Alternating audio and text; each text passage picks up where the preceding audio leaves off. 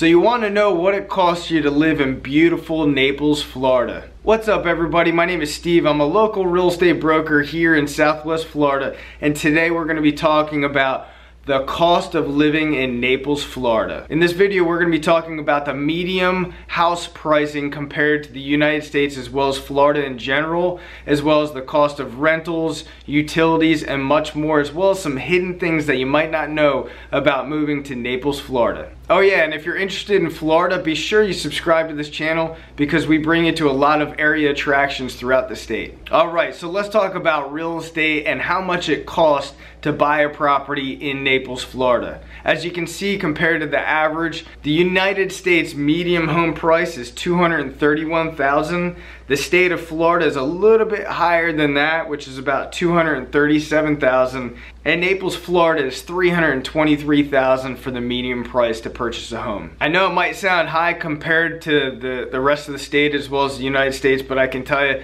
Naples, Florida is beautiful. There's beaches, there's sunshine, there's incredible weather, and it's just a very nice, clean place to live. Now if you're not quite ready to buy yet, let's check out the rental numbers in Naples, Florida. On average, the studio is going to run you about $855. A one bedroom, just over $1,000, just under $1,100. Two bedroom, about $1,350. A three bedroom, just under $1,800. And a four bedroom, on average, just around $2,000. Alright, so let's take a look at utilities in Naples, Florida. A lot of Florida is powered by Florida Power and Light, FPL. On average, you can anticipate a three bedroom, two bathroom house to run you around $150 per month, depending on how cold you want it inside your house with the AC running. If you're on city water sewer, same kind of house, three bedroom, two bath, on average it's going to run you anywhere from $75 to $125 per month. But keep in mind, a lot of houses are on well and septic, so you don't pay for water sewer. Cable internet, big cable provider out here is Comcast. We also have CenturyLink as well as Dish.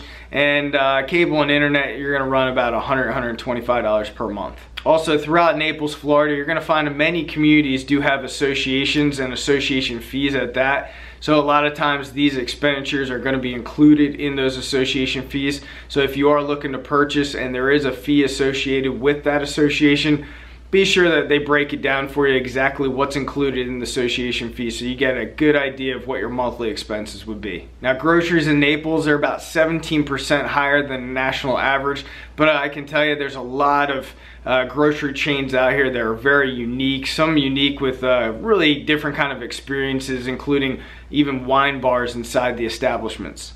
Now, going out to eat in Naples, if you want a decent restaurant to go to, I figure anywhere about $25 to $35 per head for an entree. Now, that's not going to include any beverages and or tipping out the waiter or waitress. Now, the health costs in Naples, Florida is pretty much in line with the national average, and something to be known about Naples, Florida, there's a big abundant amount of ALFs, which are assisted living facilities, and a ton of urgent cares and hospitals throughout. Transportation in Naples, Florida is actually about 20% less than the national average, and I think mainly due to our public transportation. They really set up the infrastructure really well with a lot of the public transportation that is provided. Now, one thing to keep in mind, but don't let it deter you from moving to Naples, Florida, is we do have a consumer sales tax. So really any goods, you're going to be taxed 6%.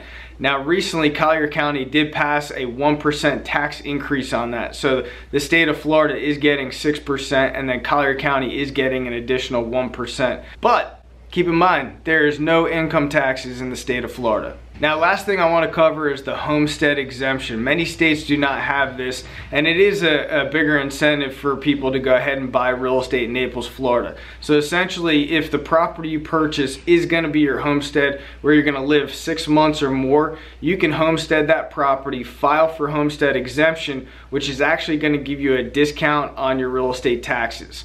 Also, you can apply for Save Our Homes, which basically limits the amount that your taxes can increase per year. As mentioned, my name is Steve. I'm with the Beach Brokers at Maximum Realtors. If you are considering moving to Naples, Florida, or Florida in general, let us know. We do have a good network of real estate agents, real solid people throughout the state that we can refer you to as well if it's not in our local area. And go ahead, hit the link down below and check out some of these other videos that we have on different area attractions throughout Florida. We appreciate your support. Thanks.